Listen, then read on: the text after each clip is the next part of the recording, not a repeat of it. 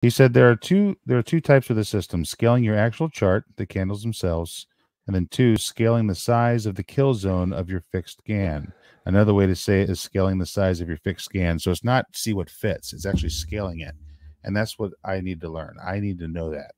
So that's what I'm going to get into. Oh yeah, of course. I need to know how to scale. We rejected nicely. We hit the target on a 32. Just I'm flipping through times, and it all makes sense, man. When you flip through higher to lower, man, it all makes perfect sense. Like perfect sense. Arc 3, main target, boom, got rejected, went back up. 8, hit 5, our last target, went back up. 2, we had to pivot point, major inflection zone right there. And we're gonna hit my target. You get ready to take profit, JCast. Get ready to take profit. 69429, 69429 TP. Please take partials. We're about to hit it. 200. There you go. And that's what your second or third sculpt. Second. There you go.